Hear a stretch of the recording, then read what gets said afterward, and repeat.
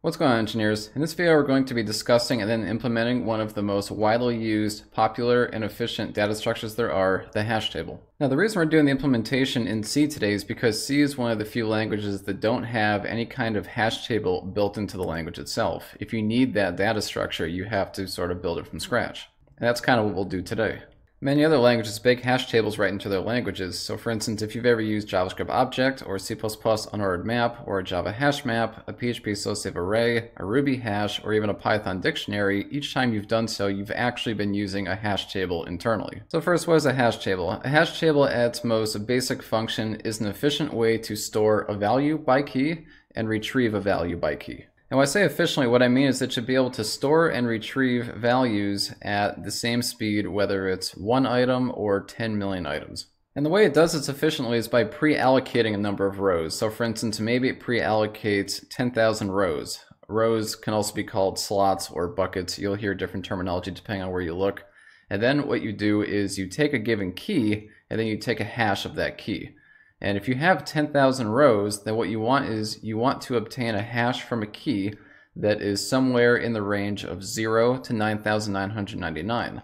And by doing this, you can just immediately jump to the right slot in the hash table to find a given value. A hash table can kind of be visualized as a grid with two columns and some number of rows. And that some number of rows could be predefined, or it could dynamically shrink or expand as the key count, grows or shrinks. In the first column would be the slot number, so just go in order 1, 2, 3, 4, 5, 6, all the way up to whatever your max table size is. And then the second column is going to be the values that are stored there, or more specifically, the key value pairs that are stored there. If things are still a little fuzzy, don't worry, we're going to implement every little piece of what I just said, and we'll be able to visualize the actual table as we go, and it'll start making more sense. So let's jump into some examples. The first thing we have to do is define our table size, and I've picked 100,000 for this first example, but as this video goes on, we're going to shrink and grow that just to look at a couple different things. The reason the table size is important is because it kind of represents the max number of items you can store in a hash table before you get what's called a collision. And a collision occurs when you have two keys that are different, but they hash to the same slot in the table. Now, a hash table can and will support this scenario. It just means that at a given slot, there's two values. So what it does is it checks the first key, and then if that's the key it needs, it just takes the value. If it's not the key it needs, it moves to the next value there. And then if that's the right key, then it takes that one. So our next step is to make our actual hash function. Now, there's tons of ways to make a hash function. You don't have to do it exactly if I've done it, but there is one thing that must happen with your hash function is it must return a value that is between 0 and your hash table size minus 1. The way I've accomplished this is by doing value mod table size. This guarantees me a value that is greater than or equal to 0, but also less than table size. This value is what allows us to jump directly to a given slot in the table and either store a value or retrieve a value by key. We could test this by supplying a key and seeing what decimal we get. When we come over here and we run it, we can see that we get 3846. That's going to be the slot where that key is going to go.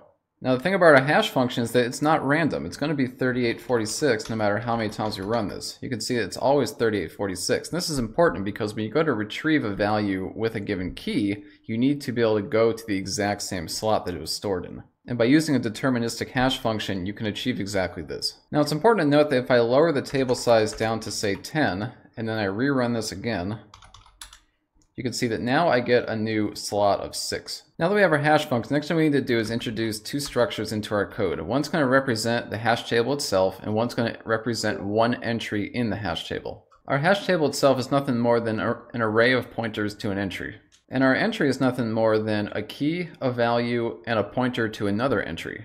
And the reason this pointer is necessary is because remember what I said, there may be a key collision. And when there's a key collision, what you'll have is you'll have one entry, and then you'll have a pointer to the next entry. And then that entry might have a pointer to another entry, and then so on. This is what we call a single linked list, which I'll cover in another video.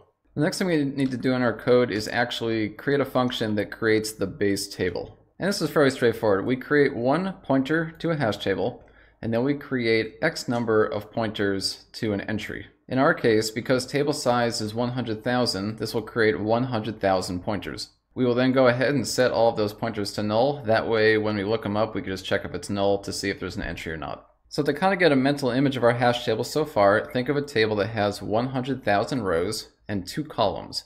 In column 1, we have slots 0 through 999,999, and then in column 2, we simply have nothing at all, or more specifically, null. So to utilize our newly created htcreate function, come down to main and put ht_create. This will give us a new hash table at variable ht. So we've created our table, we've created a hash function, we've created two structures, and now we need to actually make a way to insert a value into our hash table. And we can do so with what we'll call the htset method. So our set function starts out by taking the hash of the given key and to find out which slot it's going to go into. Once we know the slot, we try to find an entry at that slot. Remember, we initialized all the pointers to null, so entry in this case is going to either be null or it's going to be a valid entry. If the entry is in fact null, then this just became very easy. We simply insert a new key value pair right at that slot. Now this htpair function is just responsible for allocating memory for the entry itself as well as the key and the value, and then it simply returns that entry. As you can see, it's just allocating memory and then copying strings in. No big deal. Now if entry is not null, it implies that one of two things has just happened. Either we've looked up a key that already exists and we must update the value, or we've encountered a collision whereby two keys are hashing to the same slot. And we can sort this out simply by walking through each of the entries until either the end is reached or we found a matching key. In the case of finding a matching key, we'll simply update the value. If we get to the end of the list, then we need to add a new entry. And this is essentially what this does. If it compares the key and it matches the current key of the entry that it's on, it simply updates the value and then just returns. Otherwise, it reaches the end of the entries and adds a new htpair on the previous entry's next value. Now, if it does reach this line of code, then that does imply that there are now two entries at this slot. As you can probably imagine, the last function we're going to do is going to be our htget, which is just the opposite. We're going to look up a value by a key. And this function starts out similar to the set. We start by hashing the given key, and then we start by trying to look up an entry at that given slot. If the entry is null, it means the key is not found and we're done. We simply return null and that's it. If the entry is not null, then we need to walk through one or more entries at that slot and see if we can find a matching key. If we find a matching key, we simply return the value and we're done.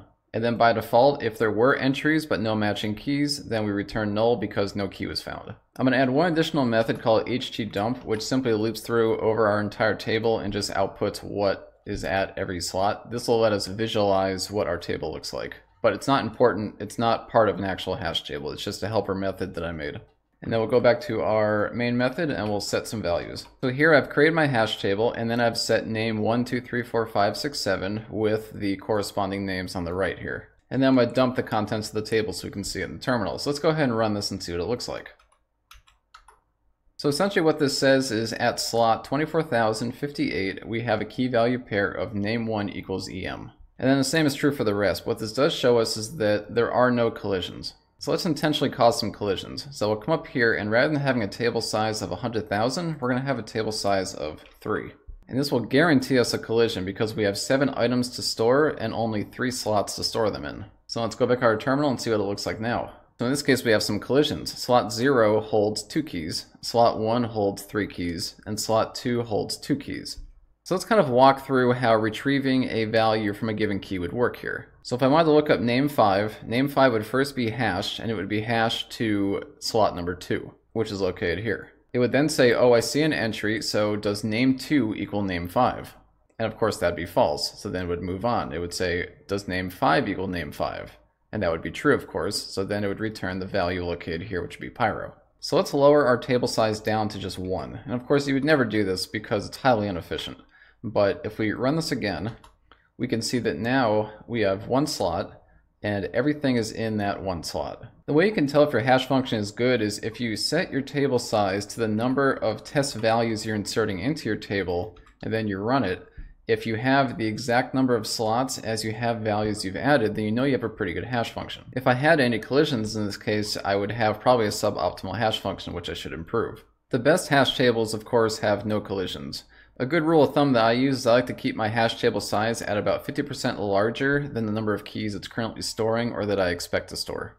Another option, of course, is that you can grow the size of your table as your key size grows. So you can start out with, say, 10,000 rows, and then when you get to 7,000 keys, you can grow that 10,000 to 20,000, and that will give you additional capacity to add more keys. And that's all there is to hash tables. Hopefully this cleared up a lot of confusion about how they work and what they're used for. If you have any additional questions or comments about what I've done here, please put them below in the comments. Other than that, I hope to see you in the next video. Take care.